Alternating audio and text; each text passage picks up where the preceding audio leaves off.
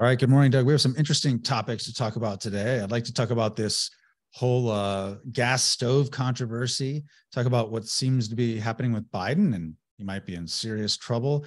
There's some interesting stuff, news we get as the World Economic Forum is about to start next week, and maybe CyberAttack stuff with air traffic control system if we get to it. But first of all, you saw this gas stove stuff, didn't you? This is so stupid and so inconsequential, but potentially so damaging. Who the hell are these people that come up with these insane propositions and send them out there? What's going on? I mean, where do these people come up with this crap?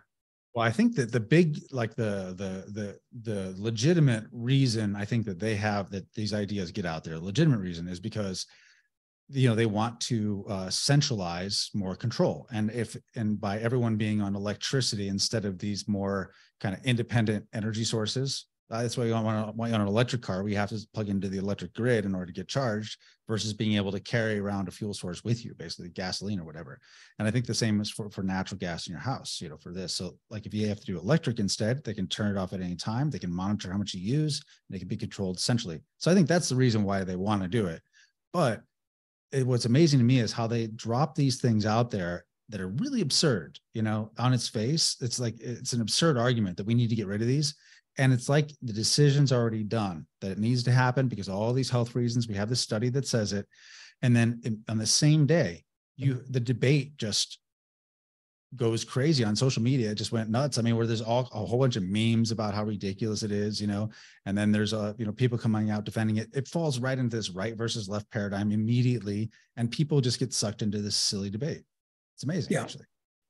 Yeah, it really is. It really is silly because if you're going to, let's just say, cook your food, there are two ways to do it that I can think of. One is gas, which is what all professional cooks use. They all use gas. No quality restaurants ever use electric, number one.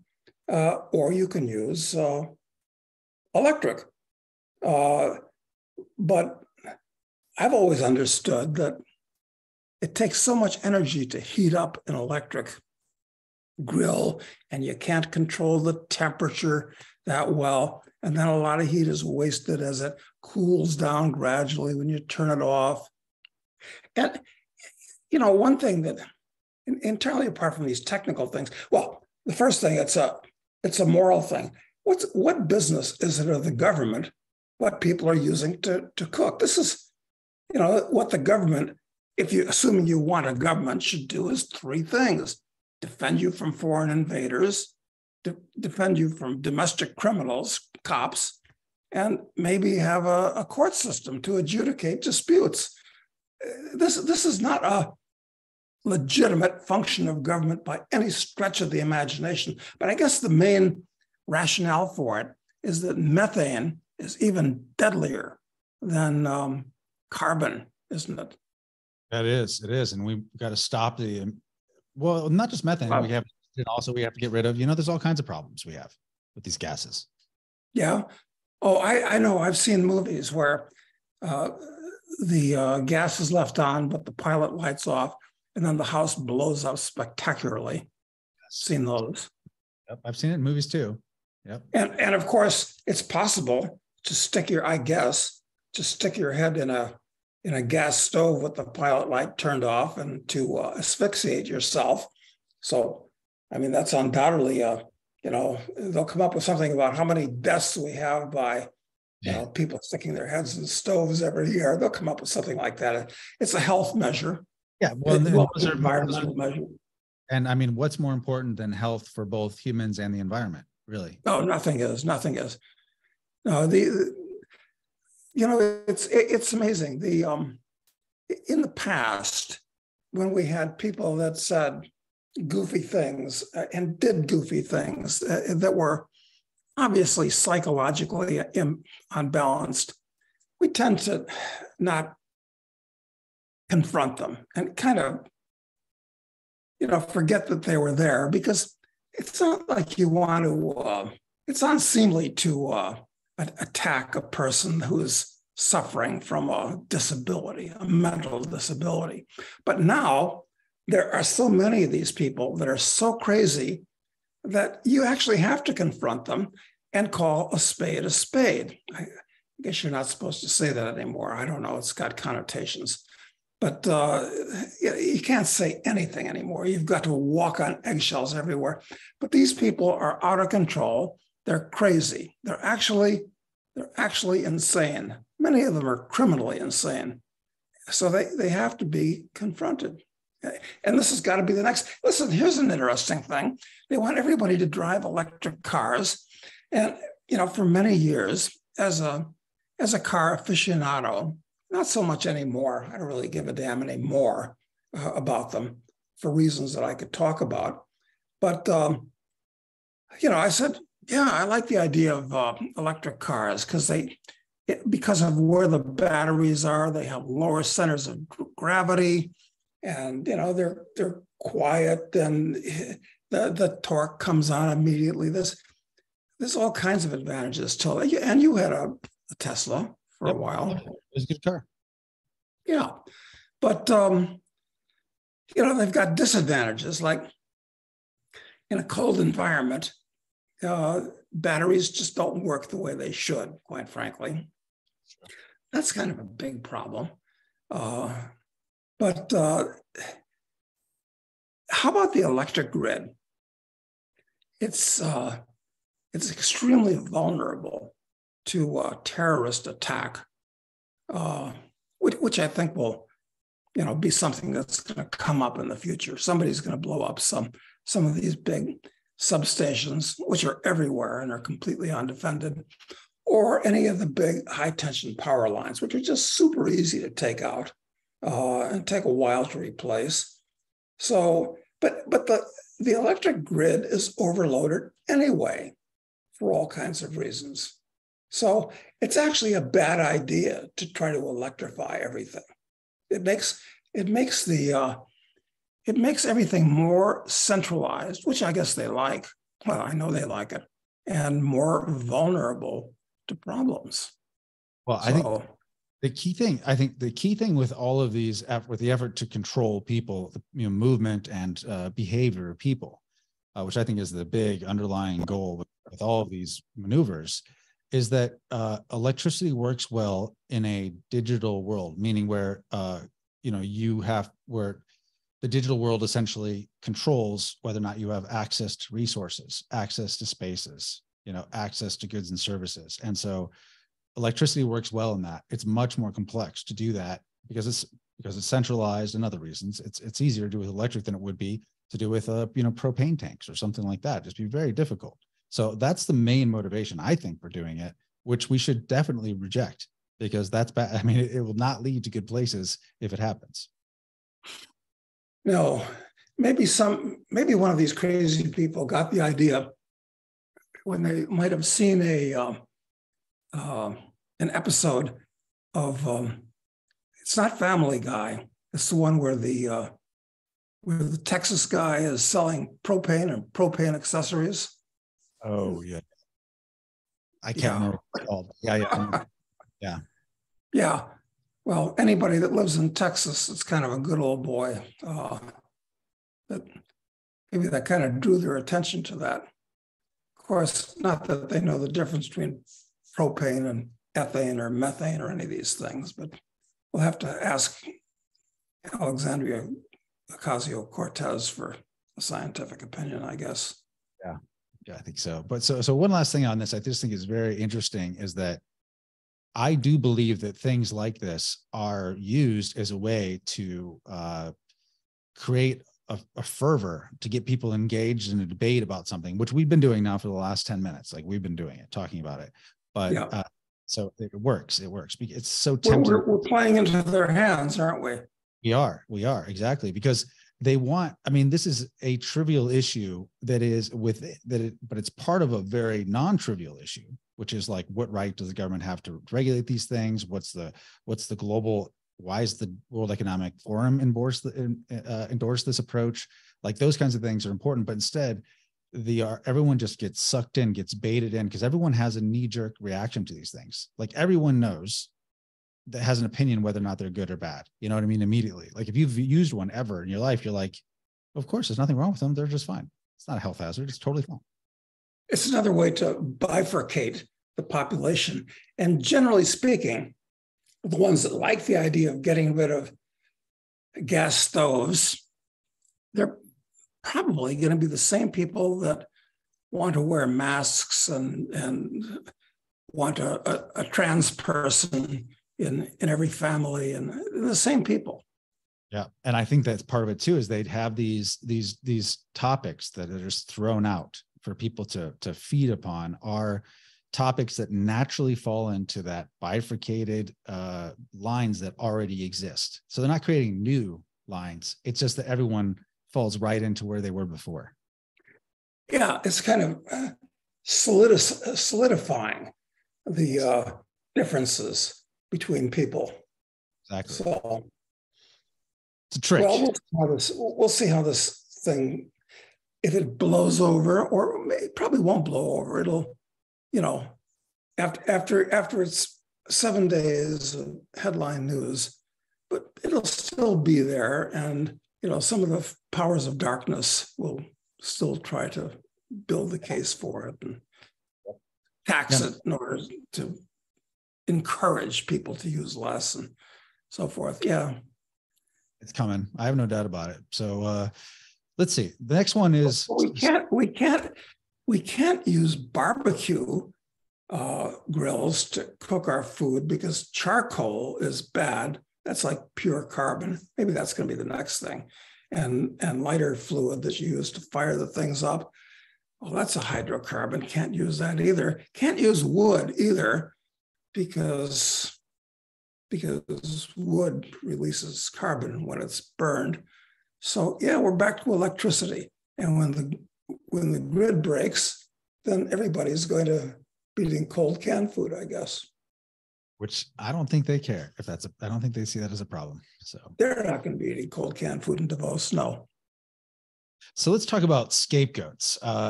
There was recently discovered that Biden apparently had some confidential documents he wasn't supposed to have, kind of similar to the situation that happened with Trump last year.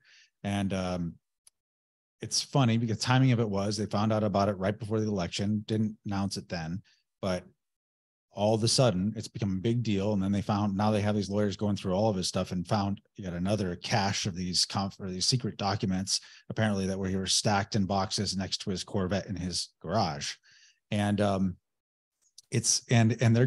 not at where they've cut Biden an enormous amount of slack on every issue, from the failed withdrawal from Afghanistan, through everything. They've cut him a slack. On this, they are not all of a sudden, the good, Attorney General Merrick Garland comes out and decides he needs to appoint a special prosecutor who happens to be a former U.S. attorney appointed by Trump. So Republican. Go after him. Seems like they're serious. What's with the change, do you think? Well, my first question would be, all right, so if Garland is appointing a Republican, he might be one of those, pseudo turncoat rhino Republicans that the Trump administration was full of because Trump had such bad judgment on picking people.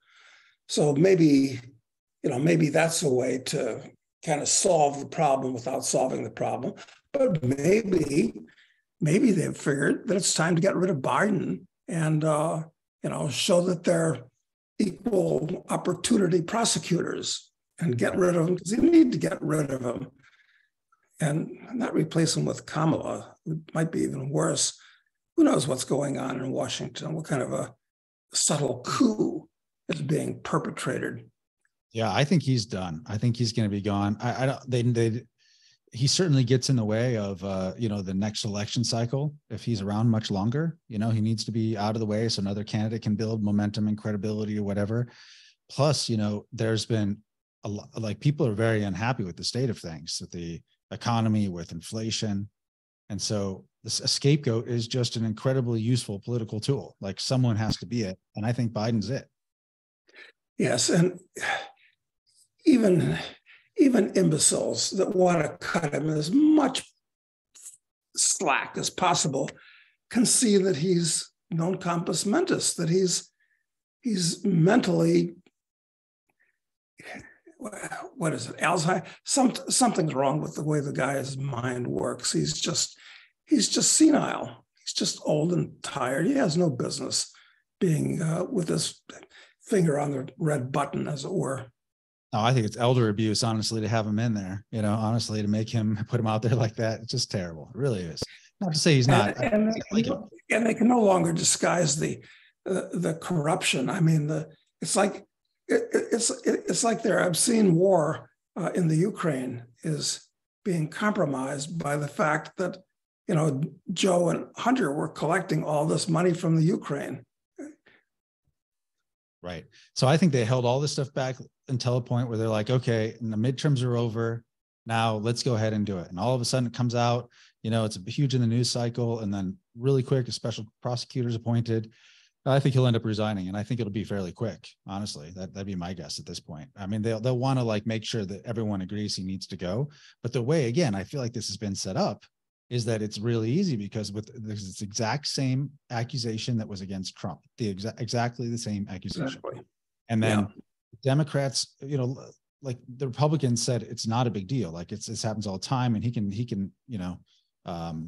make it not confidential anytime he wants as president. So it wasn't, they presented it as it wasn't a big deal, but for the Democrats, for the last months, they've been calling for him to be imprisoned for it. I mean, they've been going after him so hard for it. Then all of a sudden, when it reverses, it's going to be very difficult. It's too soon for them to be able to defend him if they really wanted to. Yeah.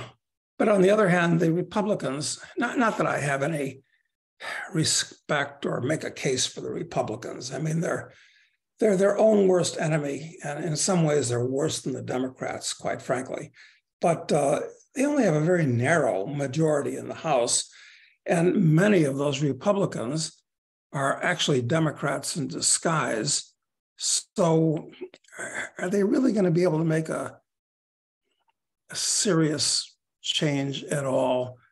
No, I don't think so. I don't think so. I don't think he'll be impeached. I think they'll talk him into resign.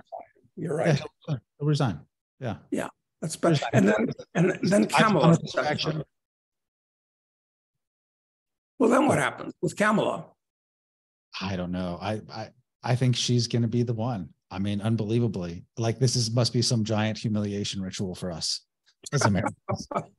That's right. It's like electing the ugliest girl and the most stupid guy as presidents and whatever of the senior prom or something like that.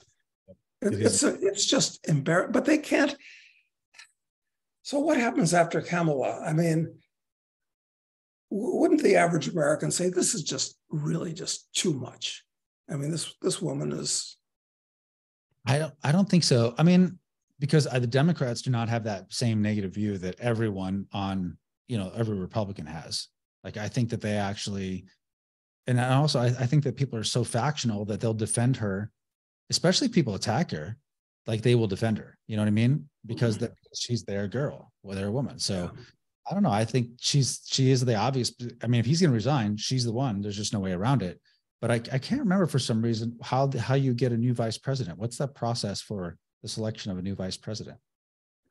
Well, it happened when Nixon resigned and Ford just automatically stepped into his place. And then who became Ford's vice president? I forget. Because that's I have to look into that, how that's done, because there must be some prescribed process for how that, certainly there's a precedent for it now, at least. So, because I think the big question is who will be the VP? Yes, and of course, the only part of the Constitution that is followed and observed fairly rigorously are things like succession and election of the Speaker of the House and things like that. Procedures. Procedural stuff, right. The important stuff in the Constitution that's supposed to protect the average American from his government. That's all a dead letter.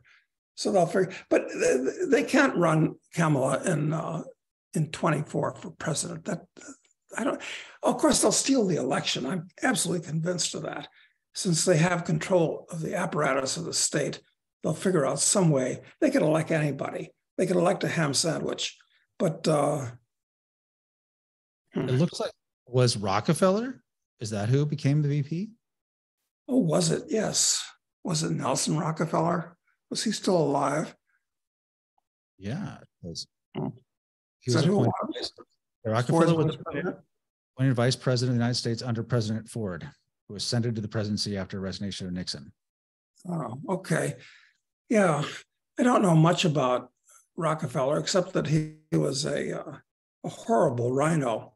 And I think probably the most interesting thing about his life was that it was determined that he died in the act of coitus with a young lady who was about 40 or 50 years his junior.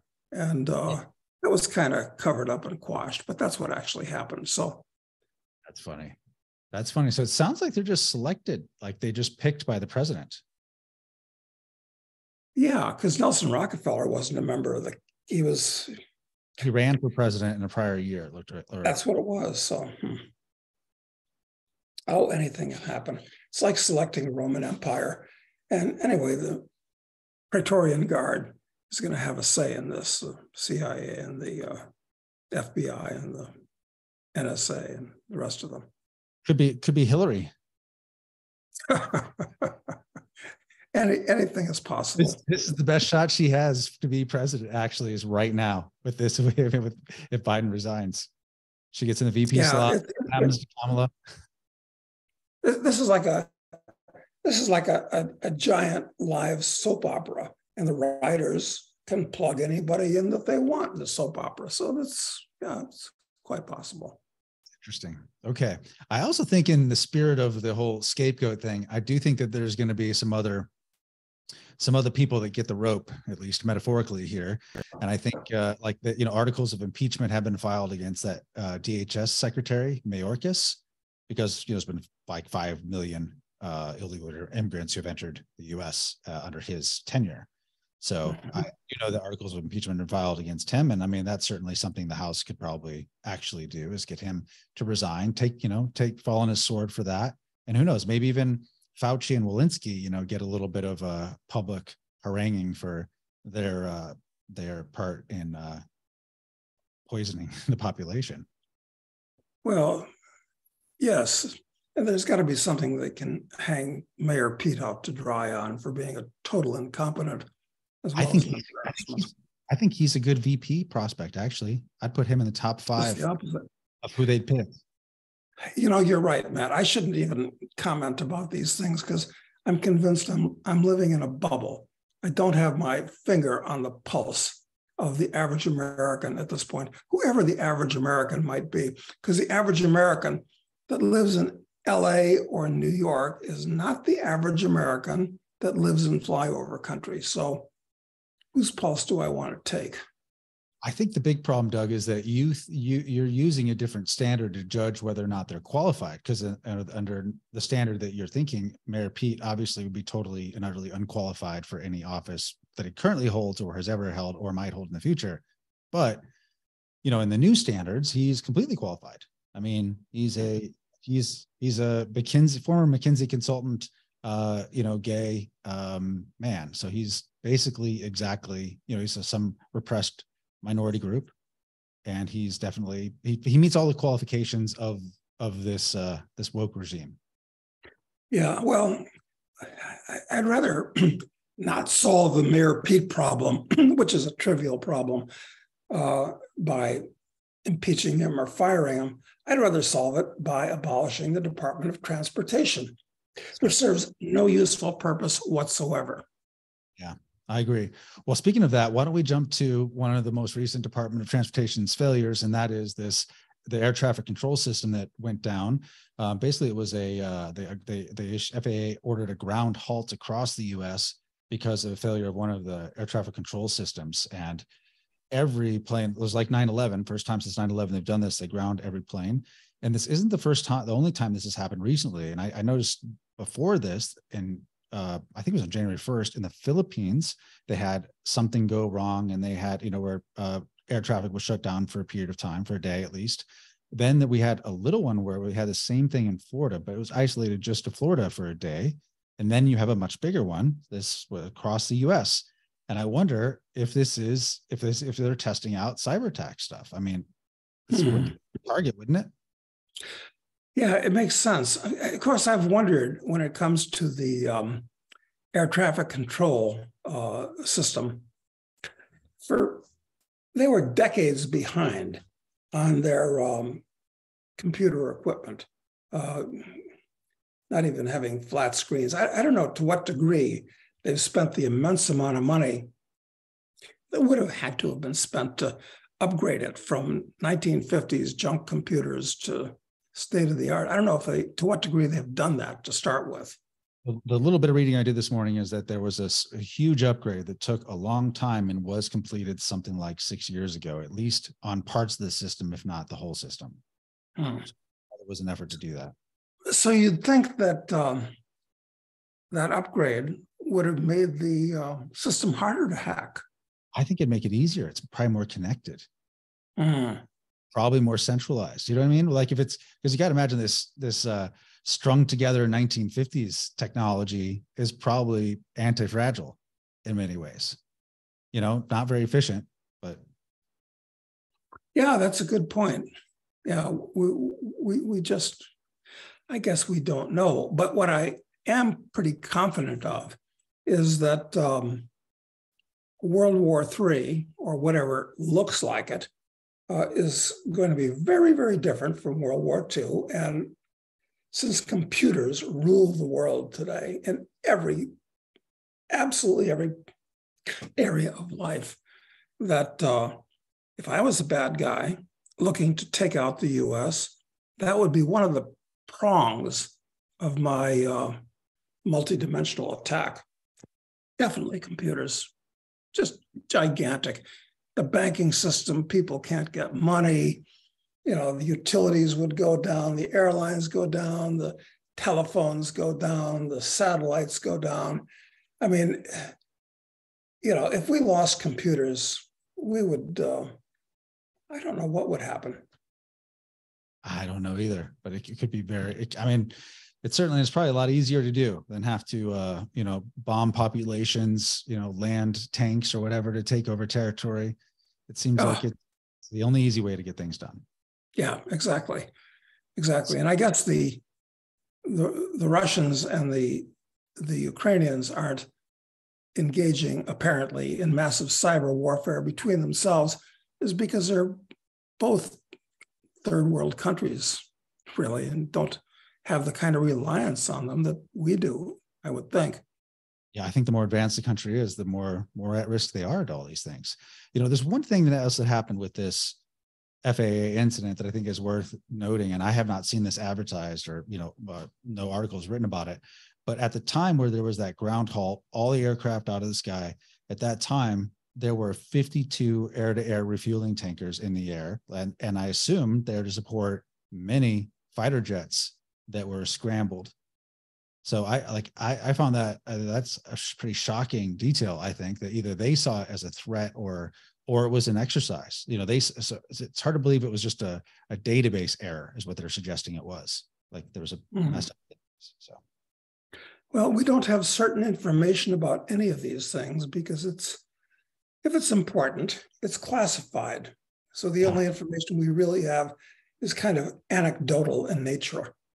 Yeah, that's true. Good point. All right. Well, let's end up with this World Economic Forum. That this year's Davos effort is starting next week, and I'm sure you didn't get an invitation this year, I guess. Well, the fact of the matter is that I passed when Der Schwab and Klaus invited me to lunch. He insisted on. So I said, look. I'll pass. Maybe next year we'll look at it. Well, I'm glad you're not going because, it's obviously it puts you on a blacklist among one side. That's for sure right away. Right. there's some interesting things that happen there that they get published around this. And, Switzerland is a very different country. There's a lot of very different things that go on about it, but there's two specific notes I thought were particularly interesting. And one was, that the prostitution that happens there is pretty significant. Apparently it's a lot of money being made during that week.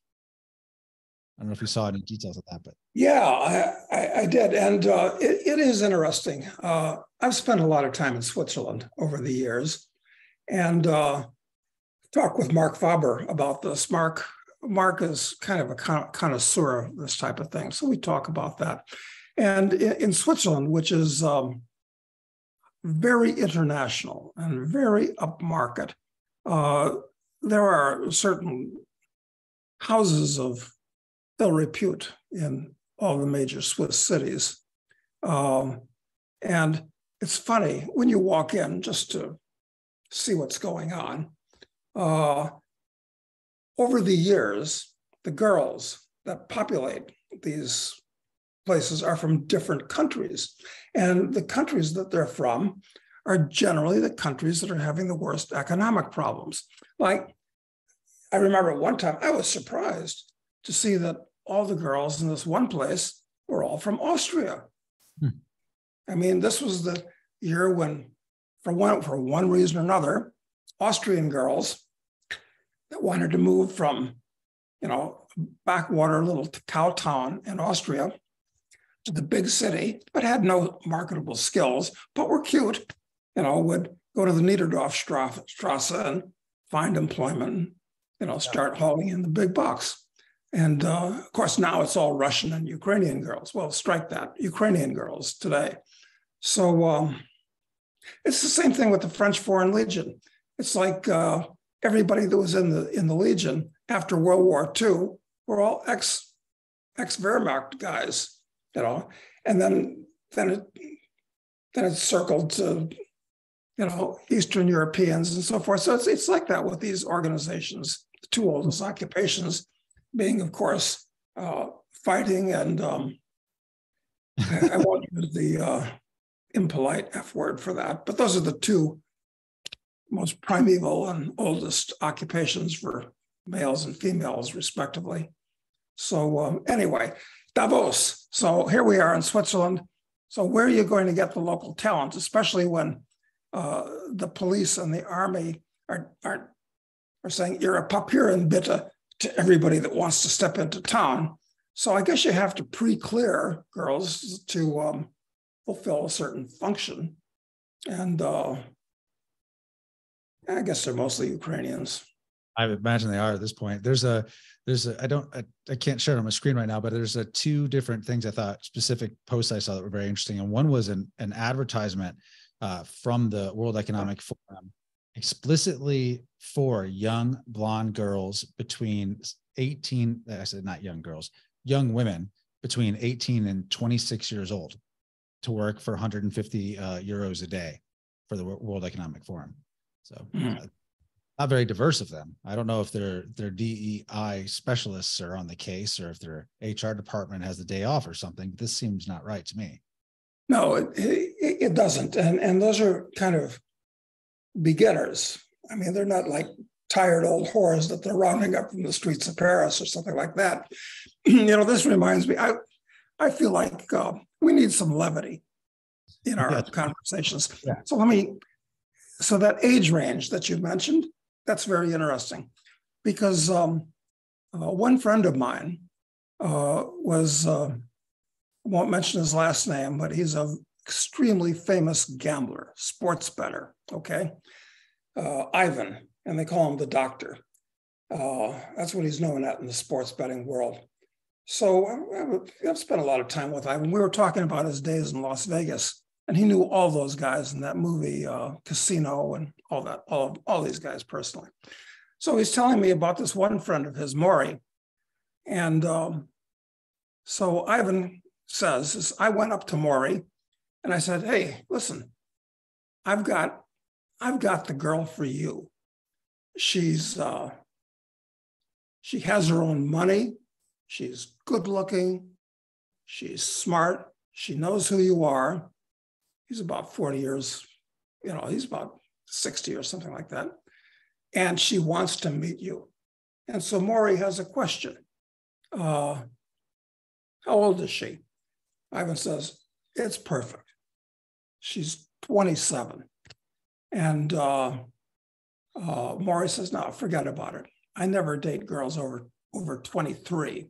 And Ivan says, Maury, what the hell's the matter with you? You're an old guy. And he says, well, if they're under 25, 23 or 25, all they want to do is have fun. They don't think about the future. They don't plan ahead. They're just up for a good time. And that was his answer. So that's probably the way the Davos guys think. They think the way Maury did in Las Vegas. For those girls, I think, yeah. And then they also, the other thing I have is this, a Swiss escort agency revealing the price for sex at the Davos for their CEOs and guests. And, they have, for 4 hours, it's 1,500 Swiss francs. I don't really know what the conversion on that is. And for one night, it's 20. Swiss francs about, 105 or 106 at the moment. Okay, so 1,500. I guess it's not as expensive as I would expect for the Davos crowd. Honestly, I don't know. These are all Ukrainian girls that are penniless, and somebody's probably raking off 50% or 3/4, and they're working for tips on top of the standard wage. Is probably the way it works. Sure. Yeah. I just people. I find it funny that this is what we call white slavery. It would be nice if this was widely promoted. I mean, I've got no problem with these guys amusing themselves. Maybe they ought to bring in a coterie of butter boys to suit the needs of people like Yuval Harari. Sure, they'll be there. Taste for everybody, but it's the same. It's the high and mighty. We're the good guys. You guys are the dumb plebs. The dirty, unwashed masses can't be trusted to make good and ethical decisions for yourself. It's just that just rubs you the wrong way with it when you see it's so obviously they're just scoundrels. These people. I just hate hypocrites. I mean, I wouldn't. Look, I don't care what they do, what the girls do or the guy. I don't give a damn. I think but the fact that they're so sanctimonious and hypocritical about this is what really makes me sick. I mean, and I think you mentioned there's like 5,000 imported army and police. Swiss 5,000. The Swiss army was deployed to That's protect. That's like more than the regular population of Davos. We could look it up and see what the year-round population is, but it always swells during the winter. It's a ski resort, but this place is just. It says 10. It's 11,000. It's 11,000. God, between foreign bureaucrats and imported prostitutes and heavily armed army guys running around, I wouldn't want to be in Davos. I can imagine that, what Ian Fleming would have done with this, how he would have handled. Somebody at some point is going to wind up setting off a backpack nuke in Davos. Something, because I don't know what the security was like last year, but I would expect this is a big increase in the protection they have versus last year. I mean, apparently they're doing like fingerprint scans of people even entering the area, so everyone is positively biometrically identified. Well, it wasn't. How long ago was it? I think it was 10 years ago. Jeff Berwick went to Davos and actually was able to get a hotel room and, try to make investigate and make a nuisance of himself. So it was possible for a pleb even 10 years ago to go there. Not possible anymore, obviously. I cannot imagine. Yeah. Now, these people are out of control. They are. But at the same time, I really don't want someone like, it's almost like they want you to do something stupid. They want someone to show up there, and cause some trouble so that then they can, I don't know, roll out their digital ID or something, if there's some, I don't know. I don't like, anything that happens, any like act against these people that are engaging in all this evil stuff on people will just be used against the plebs anyway. Yeah, exactly. Yeah. The plebs, the hoi polloi, or also you call them the capita censi, which in Latin, the Romans used to call them that also, not just plebeians, the head count. Head count. That's us. That's us. Yeah. Okay. Well, I think that's it for the topics I wanted to cover today, Doug. Unless there's something else you wanted to add, we can end for the weekend and wish everyone a happy weekend. Well, let's just hope the bad guys put away their tools for the weekend and nothing terrible happens until we talk again next week. I have to say, it does seem like they like their weekends and holidays. That's the impression I get. Does seem like it. Well, and absolutely, especially with party time going on in Davos now. I mean, yeah, I think we'll be all clear for at least a week. Yeah. Good, Doug. Thanks so much. We'll talk to you next week. Thanks. Thanks, Matt.